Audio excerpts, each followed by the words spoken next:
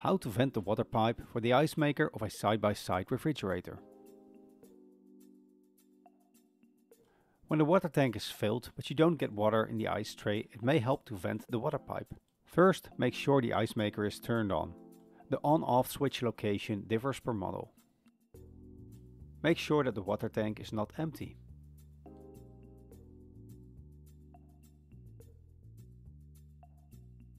Put the cover on and insert the water tank correctly.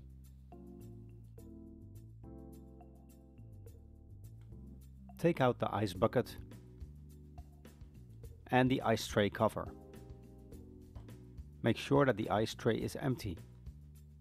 Now locate the test button or pinhole and test the ice maker. This procedure is accelerated for demo purposes. A few seconds after the ice tray returns in its original position, water should flow in. Still no water? This may be because the water pipe contains too much air.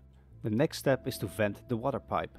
Pull the refrigerator forward to reach the water pipes. The blue pipe goes to the ice maker. Hold the top side of the pipe and press the gray clip while pulling out the pipe. The next part takes two persons. One person holds the water pipe and the cup, while the other person presses the ice maker test button. When water comes out, the system is vented. Still no water? Reach out for service. Put back the pipe in the connector and make sure it's properly inserted.